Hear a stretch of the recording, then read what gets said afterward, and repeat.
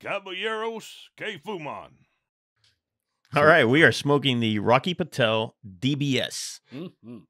DBS, as you know, is a Aston Martin, Oh. but that's not what he's referring to here. It Right. is the DBS as in double broadleaf selection. Ah. So yeah, this I thought Rocky had started a television station or something like that, some news network. yeah, DBS. not CBS but DBS. Okay.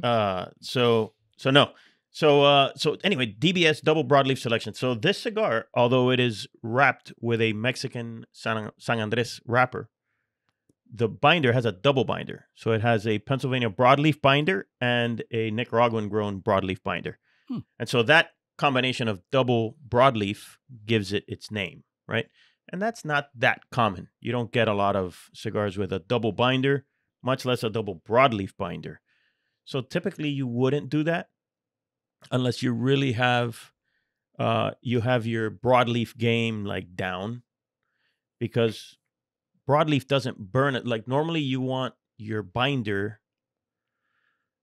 typically you want your binder to help the wrapper burn if you have a slow burning wrapper. Mm-hmm. And by a slower burning wrapper, right, these thick leaves, they burn slower, right? I don't know if you can see those there.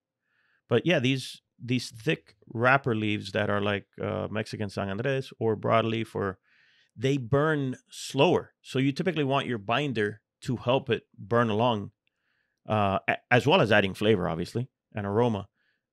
But in this case, they're using double broadleaf. So you really have to have some very high-end broadleaf, high quality, that burns very well for it to work. Otherwise, the cigar just goes to hell. So that was an ambitious blend here that they did. So anyway, Mexican wrapper, Nicaraguan and Pennsylvania broadleaf binders, and Honduras and Nicaraguan fillers. The cigar is a pricey one. MSRP. We're smoking the Robusto, and it's MSRP of $20. So that's pricey. But again, it's due to the cost of all that material, right? That tobacco is not cheap. And so that's what drives up the price. These are available in 3 sizes, Robusto, Toro, and 60.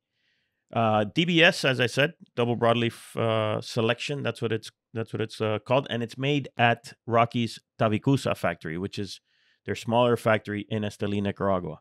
So what do you guys think of the cigar?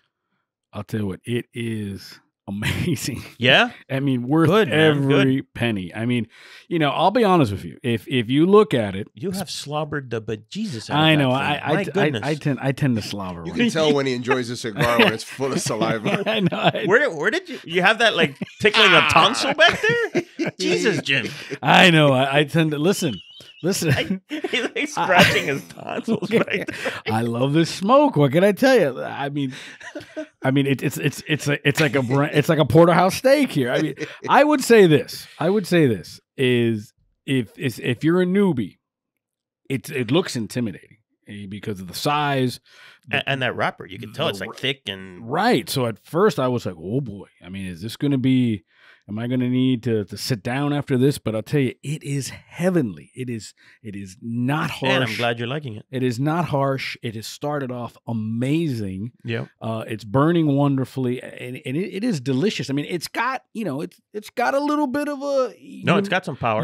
It's there. Oh, it's not mild by any means, but it's not overpowered. I would say that it's closer to medium to full. That's exactly what I wrote down here. Yeah. I wrote medium plus because it feels like it's getting to that full, but it's not quite there yet, which is great. I mean, if you're paying, a good amount for a cigar, you don't want to get cheapened out of it. And this feels like it delivers. I mean, the complexity's there.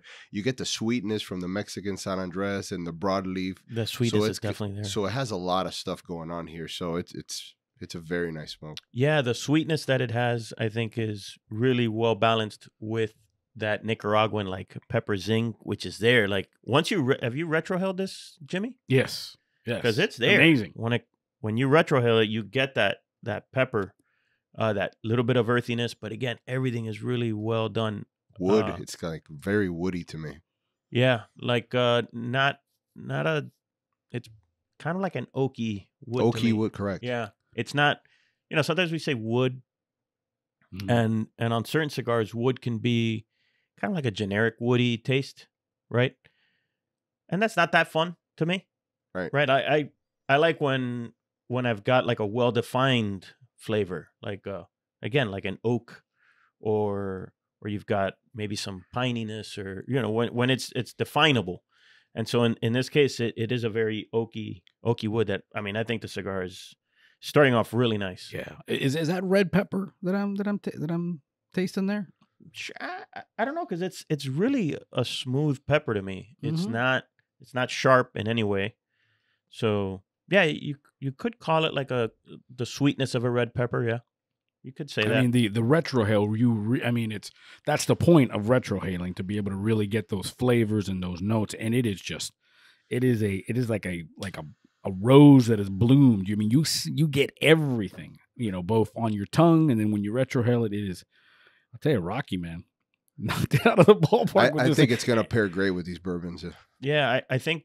I mean, I've been smoking this thing for a minute, and it's amazing. I can only imagine what it's going to keep going. What it's going to do when it turns on me. It needs a rain jacket after. Yeah, for real. After Jimmy's done with it, my suffering succotash. Yeah, I think we left out maybe some notes. Like I just took another puff, and I do get some dark chocolate in there that I didn't mention earlier. And the ash is perfect. Look at this, excellent burn.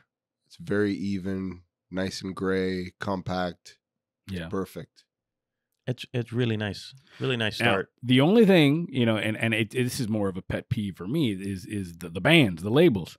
A lot going on. It's They're double opulent. It looks like a Ric Flair WCW championship belt. Yeah, and there's two of them. There's the Rocky logo band, and underneath that is the DBS, orange and black and with gold foil. So it's typical Rocky, right? It's what you would expect from Rocky Patel.